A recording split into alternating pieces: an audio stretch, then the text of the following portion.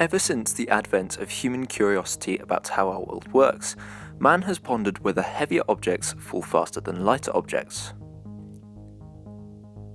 Aristotle hypothesized that objects fall at a speed proportional to their mass, and this seems to be the case with cyclists and skiers, but is it really that simple?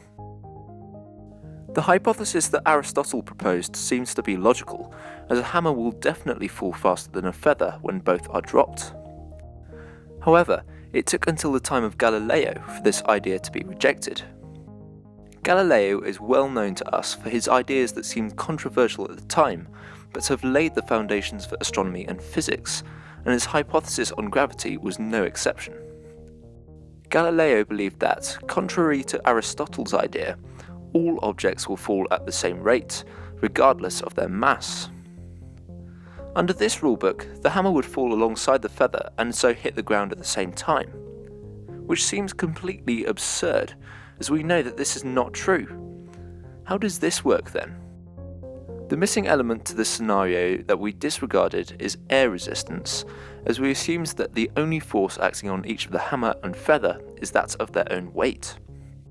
As air resistance increases with speed, and the feather has a much lower weight than the hammer, it reaches a terminal velocity where the forces of weight and drag are equal, at a much lower speed than the hammer, and so falls slower.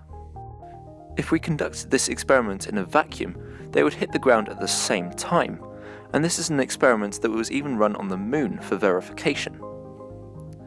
Now picture two skiers standing on a slope, one of mass 120 kilos and the other with half the mass.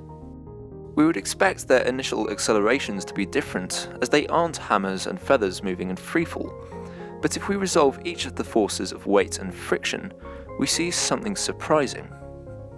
Weight is simply the product of mass and g, the gravitational field strength on Earth, but since we are considering a slope, we can split the weight into two component forces, which will add to give the same thing.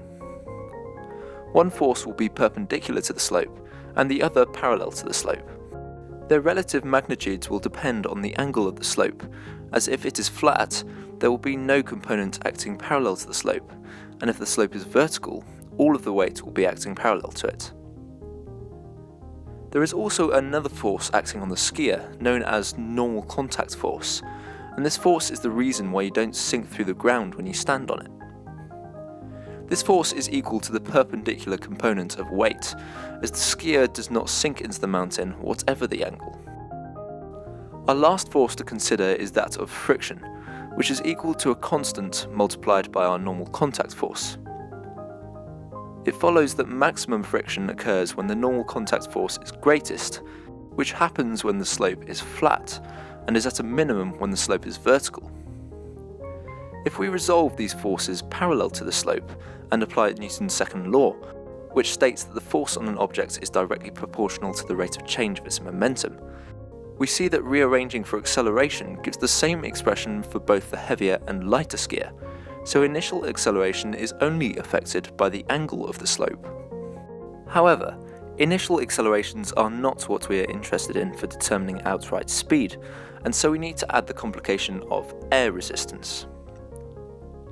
Similar to the feather, the lighter skier has a lower weight, and so the force of air resistance required to give zero overall force on the skier occurs at a lower speed than for the heavier skier. This means that, given their positions and frontal areas are the same, a heavier skier will always be faster than a lighter one in a straight line. This graph shows mass against maximum speed for a skier travelling down a piste at 45 degrees. It clearly shows that an increase in mass results in an increase in speed, but since drag increases with velocity squared, and weight increases linearly with mass, a larger increase in mass is required for a given increase in speed at higher speeds. The next graph shows how speed increases with slope angle for skiers of mass 60 kilos and 120 kilos, again showing that the heavier skier is always faster, no matter the slope angle. Thank you for watching, and if you enjoyed this video, click here to see more content just like this.